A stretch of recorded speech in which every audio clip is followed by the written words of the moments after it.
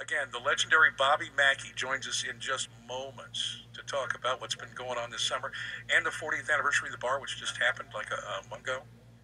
And still to come, James Rapine and Jay Ratliff on this first nightcap of its second season on 700 WLW.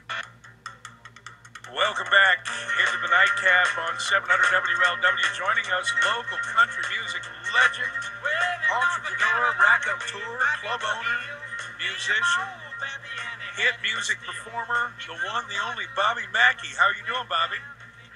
Gary, I'm doing great. It's great to be on with you again. Well, we had you on the first time last fall on Halloween, I guess, because of the history of Bobby Mackey's and the alleged hauntedness of the establishment, which you own, and you were proud of it. Which, again, for folks who don't know, you don't believe in any of that hogwash at all, do you? No, but it follows me everywhere I go.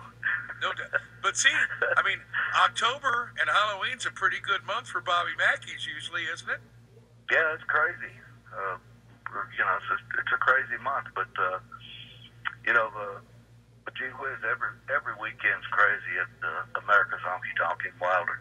Well, I would imagine that I'm not casting aspersions on any of your customers or guests, but I imagine there's some people who come in around Halloween that may be scarier than the ghosts that are alleged.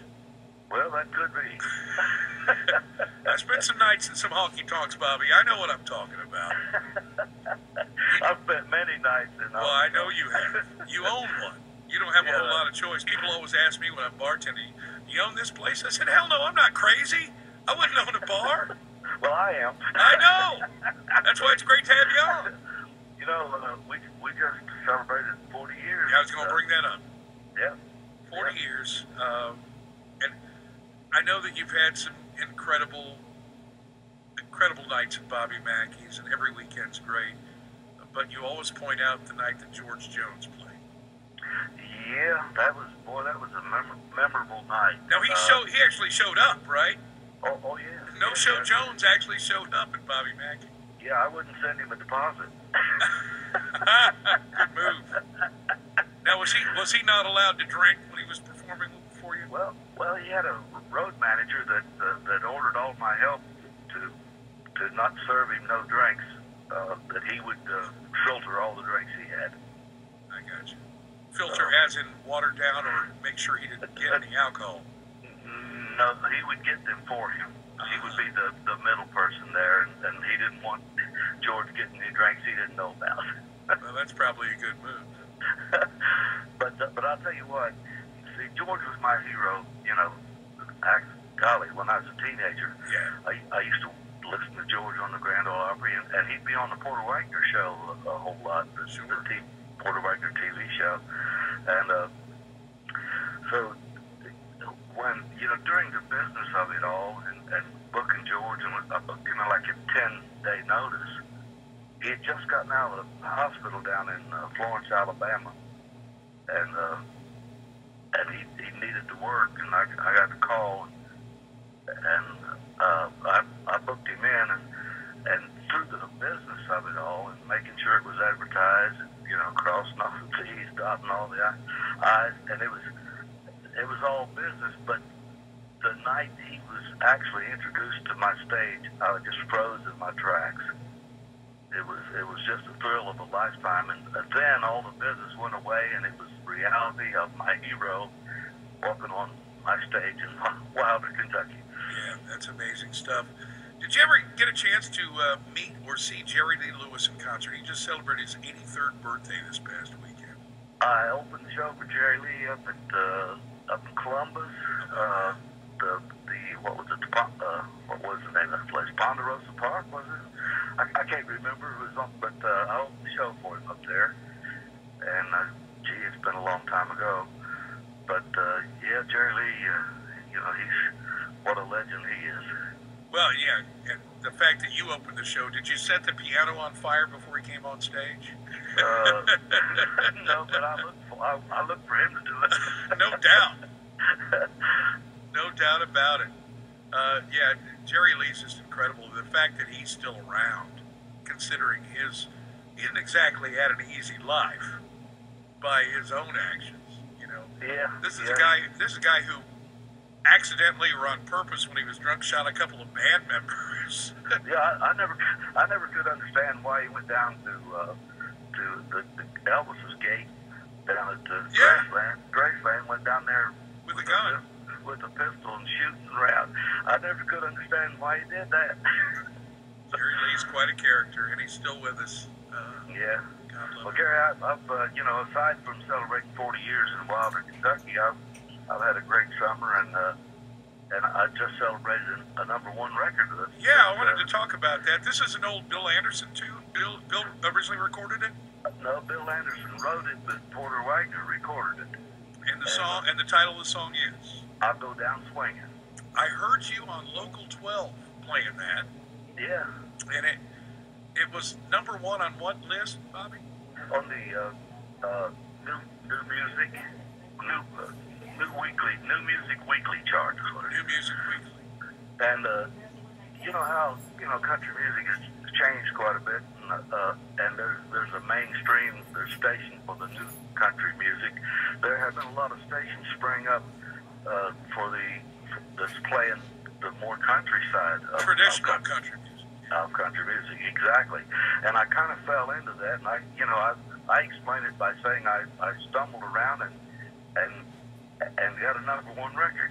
And but I got to tell you about this song. I used to listen to it on the Grand Ole Opry. I'd listen to Porter Wagner, and he'd sing the song, and I had to listen like 4 Saturday nights in a row to learn all of it. So, Sure.